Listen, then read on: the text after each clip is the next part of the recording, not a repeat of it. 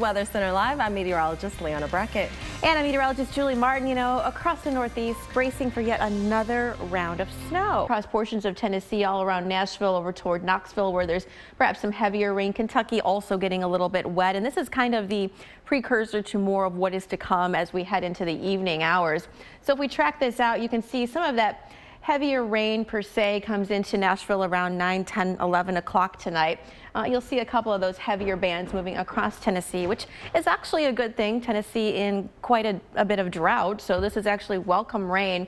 But we'll see that rain continue to push on, moving through cities like Birmingham and Atlanta by the time we hit Saturday morning. This is a look at 6 a.m. and you'll see again, a couple of pockets. This is not a super impressive amount of rain at all coming across the south, so don't worry, it's not going to ruin your entire weekend. But nonetheless, if you have any early plans tomorrow in places like Georgia and Alabama, you'll see some showers out there. But the good news, it's going to be clearing out by the afternoon, and by the time we hit 3 o'clock, look at this: Atlanta, Birmingham, back through Jackson and Little Rock, certainly Nashville, you're basically in the clear, and that whatever is left of it starts to just basically fall apart at this point. So how much rain are we talking about through tomorrow evening?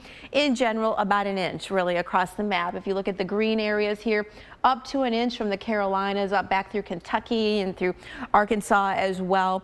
And maybe a couple of pockets where we could see some heavier showers. But again, not going to be a total washout for your Saturday. Over to you, Liana. All right. Thanks so much, Julie. So now we do have a return to wet weather across the West Coast. So starting off with what's actually happening out there. So we have this upper level disturbance that's going to be luring over to the Pacific Northwest. That's early this weekend. And then we start seeing a lot of moisture lifting up ahead of that cold front, and it's tapping in to a little bit of a warmer wet pattern. And notice, so we aren't really seeing that much snow for at least the first system. We get brief drying late this weekend before the next system brings in more moisture, and this time that's when we can expect a little bit more mountain snow across the Cascades and the Coast Range. So starting off with this afternoon, we see Seattle, Portland, Medford getting in on the action as well, starting off very wet this afternoon and evening. It continues and starts drifting a little bit further south into Northern California. Eureka getting in there. Boise, Missoula, you're also staying wet. We see some snow developing as much of Saturday afternoon and evening before things really kind of dry off for a little bit. But again, that's that brief break before we see the next round of rain. Now we do have some flood statements out across the Pacific Northwest, and here you go. You have about an inch possible stretching all along the entire West Coast.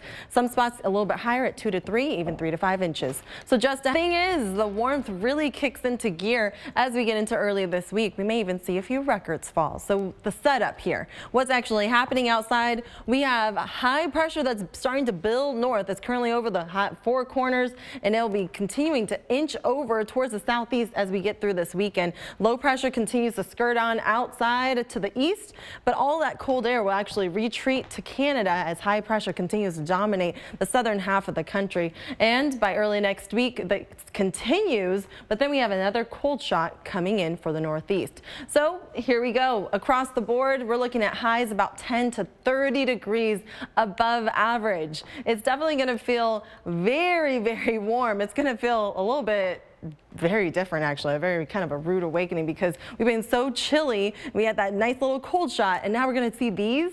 Very different. 70 in Memphis by tomorrow, 67 in Atlanta, 83 in Dallas and Midland. We're talking about temperatures getting close to 90 degrees as we get into Sunday and into Monday. We'll check out Midland by Monday, 90 degrees, 87 in Dallas, 81 in Corpus Christi, 79 in New Orleans, 57 in St. Louis, 58 in Wichita. And that continues all the way into Wednesday. These very warm temperatures, especially over Texas. That's where you'll see those really warm spots. If you're getting sick of the snow, you might think of heading south, because you can't really be 80 degrees in New Orleans. We're talking 66 in Atlanta and 62 in Memphis for Wednesday. Closer look at Atlanta. Here's our 5-day forecast, where our average high for this time of the year is 65 degrees. We'll flirt around it for this weekend, 67 for Saturday, 62 for Sunday. But once we get into Monday, that's when we're going to see those temperatures really warm up. We're talking about a 10-degree warm up, if not close to 20. As we get into Tuesday, we're flirting near 80 degrees and dropping back down to 66 degrees by Wednesday. Right, we've got the cold weather, we've got the warm weather, and it flip-flops back and forth. That's exactly what we're going to be dealing with over the next few days. So we're going to take a look now at Chicago. So Chicago, your average high for this time of year, right on St. Patty's Day, is around 47 degrees. 46 will give it 1 degree or so. So by March 15th, that's what we're looking at. And then we creep up into the 50s as we get later on in the month. That's what's typical out there. So taking you out to the big map now, you see the bulk of that warm air is still far from you. It is off to the south, stretching all the way back into places like Denver, where you're at 79 degrees. That's the forecast for tomorrow. So we still got the 40s holding on in and around the Great Lakes for tomorrow, which again, that's about average for you. But then by Sunday, we start to see some green show up on the map. That is the warmer air that's filtering in, and that will include you in Chicago as well. So a brief warm up, but then we've got another quick blast of Arctic air coming in around the Great Lakes as well.